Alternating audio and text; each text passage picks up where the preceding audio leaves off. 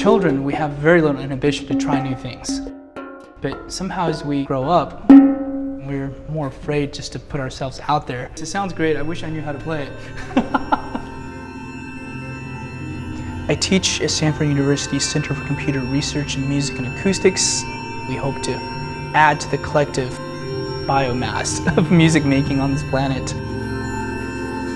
I actually started Stanford Laptop Orchestra, almost this absurd collision between the orchestra and computers. Do you mind putting a ladder and getting the lights refocused on the players a little bit more?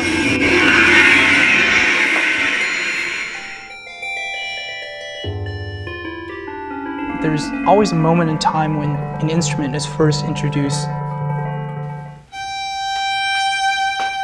The computer is just one of the new technologies of our time.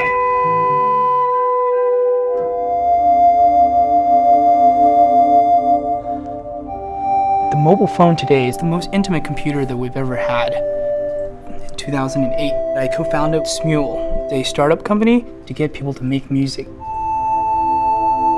The Ocarina was our first musical instrument.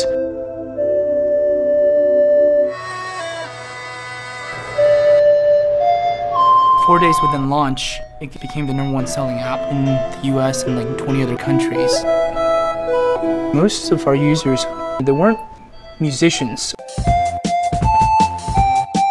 They're simply people who love music. Ge has recognized that music is at an inflection point. Can we in fact democratize the process of bringing everyone into music? Do you want to try this? Yeah, buddy, I'll try it all day long. I Am T-Pain was napped to bring auto-tune to your iPhones. Snap your fingers, do step. You can do it all by yourself, baby girl. You know, sing about anything. I live in 3rd and Mission Yo-Yo. We also did Glee karaoke. We had a feature where you could actually join another performance that you heard in the world. In the wake of the earthquake and tsunami disasters in Japan, a woman started a rendition of Lean on Me from Tokyo and started inviting her friends to join.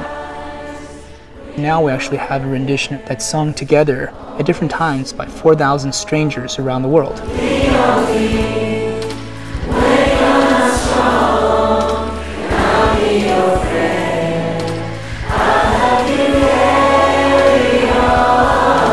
Can we make music together as people on this planet in ways that you could never have done before without computers? Yeah.